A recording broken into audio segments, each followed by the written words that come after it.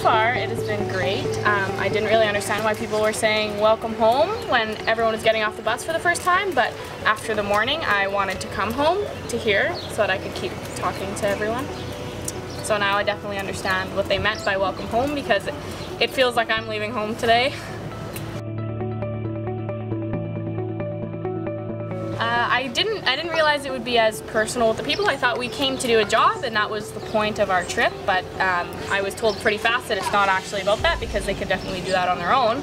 It's about the relationships, and it was very true.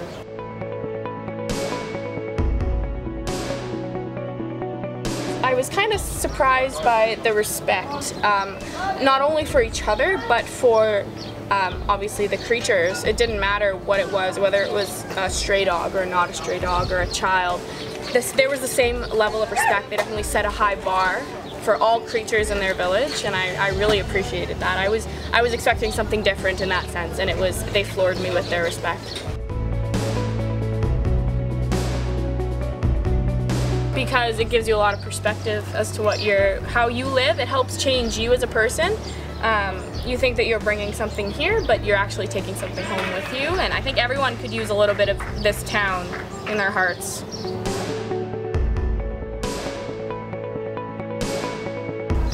I think they're about the relationships too, in a sense. It's really a foundation. Like we literally laid the foundation, but we're also figuratively laying the foundation for them. A house is where everything kind of starts. Your confidence builds from the house that you live in, and it's definitely a good tool for them to grow even more.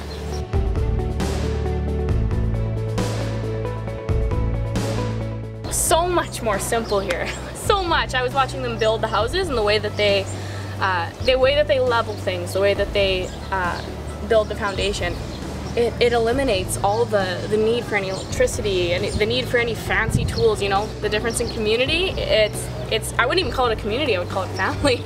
It's one giant family working together, for sure.